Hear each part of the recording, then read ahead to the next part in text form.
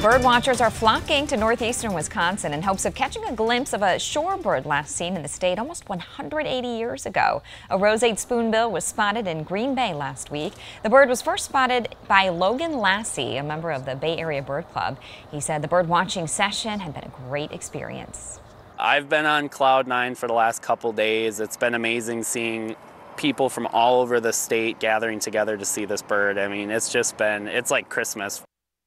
He says the spoonbill could feed in its current impoundment for a couple more days. Naturalists ask that bird watchers enjoying the spoonbill respect its habitat and view it from a distance.